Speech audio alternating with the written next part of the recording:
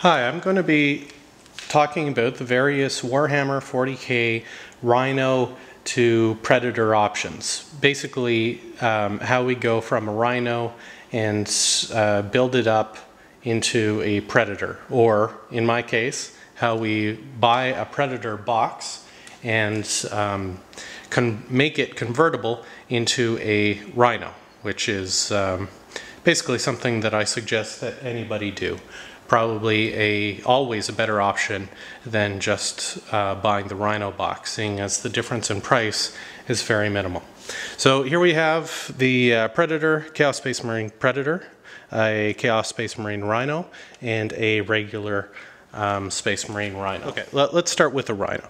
So the Rhino parts, that kit basically comes with the parts to make this Rhino.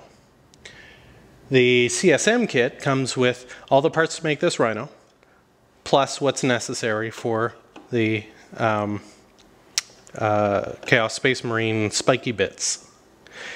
And then finally even more parts are added to make the Predator. But all of the parts for the Rhino, for the bare Rhino, are still in this Predator kit. Okay, parts like these doors, parts like, well, this door here, this storm bolter stand, even though they're not used in the Predator, they are in the box.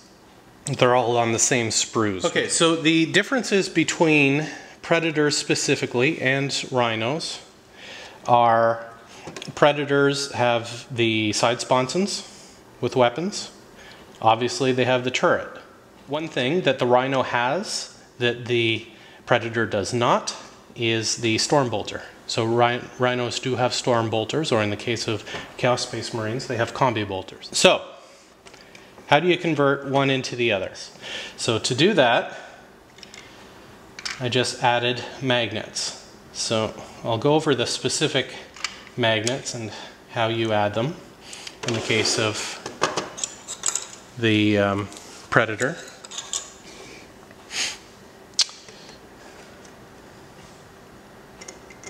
Okay. So basically, by taking these parts off, you convert your vehicle from a Predator to, well, something that could become a Rhino with a couple parts. So I have the parts hidden here in here, the Rhino parts. Very convenient. And of course these just slap on where the Predator parts came off. All right. There you go. Very simple. Specifically how I did the magnetization, if we pull this up, you can see very small magnet here. This is a 1/16 thickness by 1/8 diameter. Lots of resellers who sell products directed at tabletop wargamers sell these magnets. I believe they would label these as small magnets. And many people who use magnets for vehicle magnetization would in fact use a larger magnet just to make sure things are on stronger. The advantage to these small ones is that they can be used in all kinds of other applications, like for walkers or even individual units. So this is what I had on hand, and I made it work, and in fact it does work perfectly well for this application. Now on here, this is not a magnet. This clearly is just a piece of metal screw that I ground down to the correct dimensions.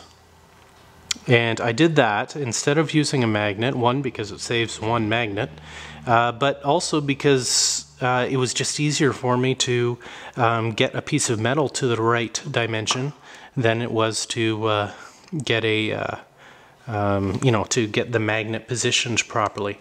I'll just compare. You can see these two pieces. Obviously, the one with the heavy bolter on it is thicker, so I needed something to make up that thickness. And This piece obviously does not need to be held on as strongly because it's got nothing on it. Now, when these magnets come in contact, you actually want a gap here. Now this, what you're seeing here, this part is perfectly done in that you can see that the plastic is being held tightly on. The plastic of the door here is just being held tight against the plastic of the tank. And it can't wiggle, it's perfect. And that's because the metal is not actually making contact with the magnet. There's going to be a very, very tiny gap there, and that means that the plastic is what is being held together. It's effectively keeping the metal and the magnet apart, which is actually perfect. Now, unfortunately, this part demonstrates the kind of other situation where the two magnets are now in direct contact and the plastic is not. Okay, now you can see that because when I move the plastic around, or when I move this part, it does move easily and it in fact wiggles. Putting these parts together, just make sure that there's a gap between the magnets. A very thin gap, width of a piece of paper, is really what you're looking for. Now, when I paint these, if I paint this side and this side and then put it together, that may actually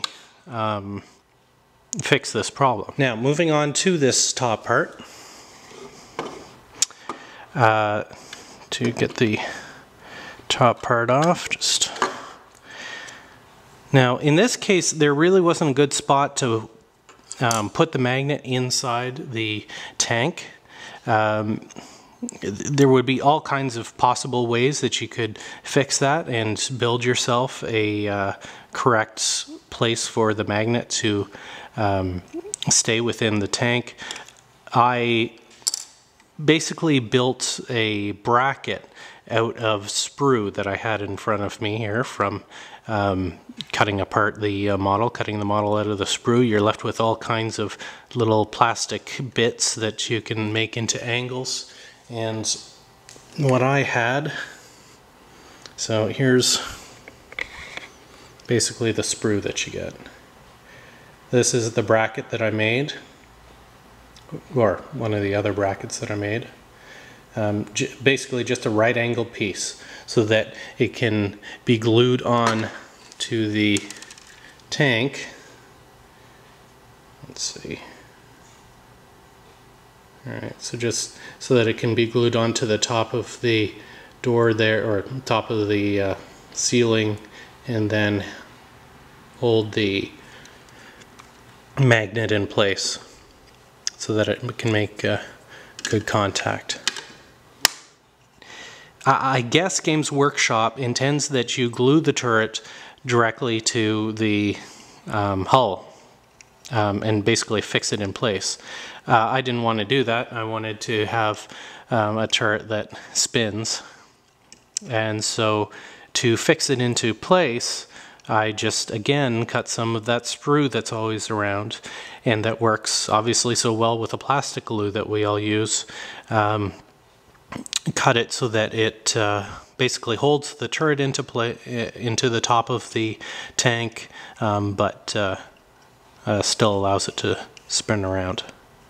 There are also other videos online which detail very clever ways to get the turret to change elevation, but like I said, I was happy with it just being non-movable. So that's about it for magnetizing the Predator so that it can be converted into a Rhino. Again, definitely what I recommend, even if you're just looking for a Rhino. It will take you more time to do the magnetization. I think it's probably worth it just so that you have more options down the road when you're creating army lists.